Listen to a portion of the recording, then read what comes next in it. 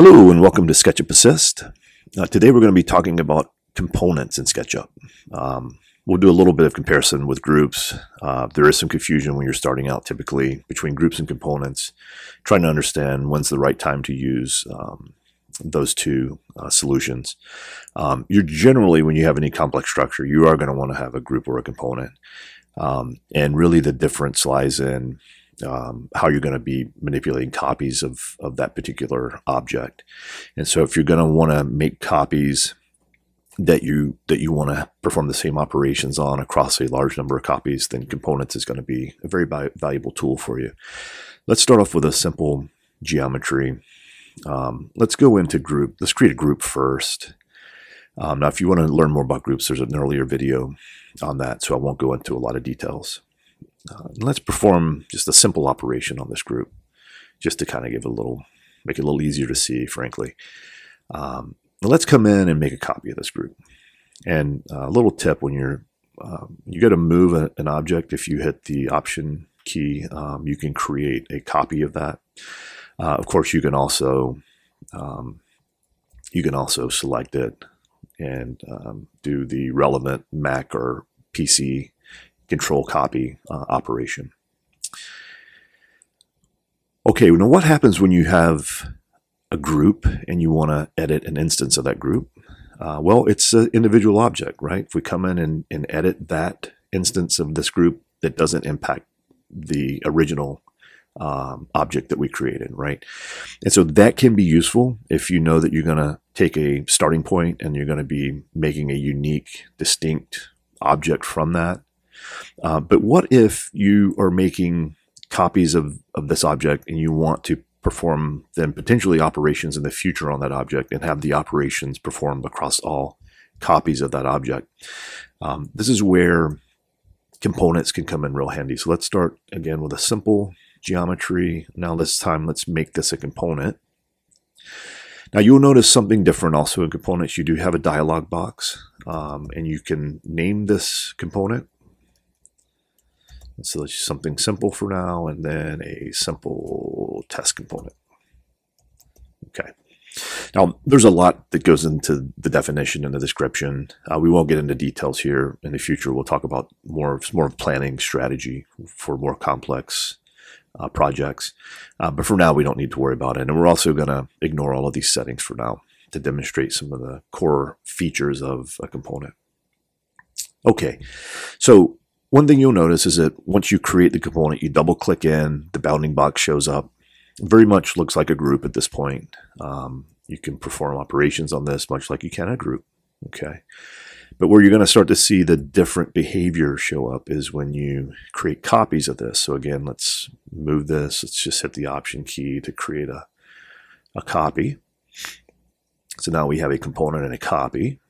And if I double click into one instance of this component and I hover over that and push pull, or even if I just select a face, notice that it's also highlighting the face of the original component. And if I actually perform an operation on this, it actually performs the operation on both of the components. And so you can see here how if you had a large number of these components, large number of copies of these components, and you wanted to operate on them in a very similar or effectively identical way, you would come in and create copies of that component, and then whatever operations you apply would apply to all of them. Now let's say you have some copies of these, but at some point you have some that you need to distinguish from the others. So what you can do is come in, let's create one more copy here. Okay. Now, if you come in, notice nothing selected. If I just click once somewhere on that object, you'll notice that all of the edges are highlighted, and I could come in and make this unique. And then what happens is if I come in and go into select mode, select the surface, notice now I'm not selecting these surfaces. And if I just do a push pull, notice now I'm only impacting this unique copy. Now, if you then wish to have the component behavior going forward with this new copy, let's step back real quick too and notice something. Let's go into entity info, and let's notice that my first component, they have renamed it because now it is in fact a unique. It is now a unique component, and so you can come in here and you can say my first component copy, maybe not a great name, but maybe better than #1. And if I come in now to move mode and I slide this over, hit my option key again. Okay, now I've made a copy of that new component. If I double click in, see my bounding box, nothing new there. And notice when I select the face, it's selecting the face of that original. And I can come in and edit it. And just to be clear, right, this applies to whichever copy of that particular component that you click on. Okay, and then one other thing to note is if I check the entity info, looks like I didn't save it.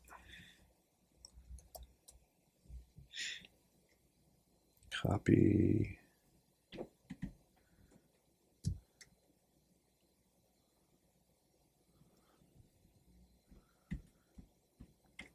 There we go. Okay, now it's saved. So you'll notice that the names travel with the specific components, and if I click back on my originals here, notice that they are still there. Okay. So there are a number of places this could be, this could be useful, but where I am generally using it, I design quite a few decks, and I find it very useful, for example, when I'm making posts. So we'll just do, so if I'm putting a cover on the deck, and I'm not going to get specific here on this, let's just assume this is a 6x6 deck post. So let's just say this is a 6x6 pressure treated post.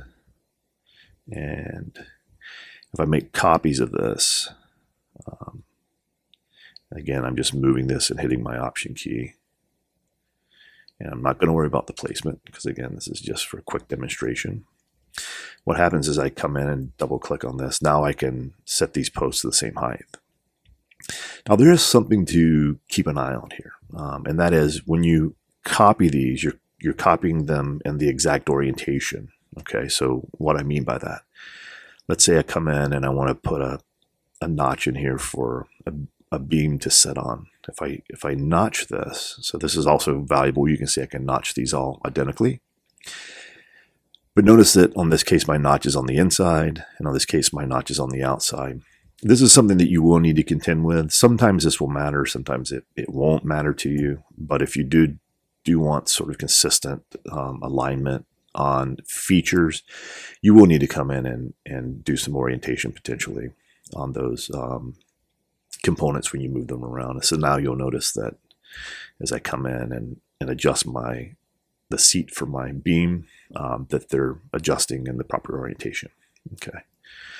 So depending on the complexity of the project or of the complexity of the component, you might need to do some things like that. Okay.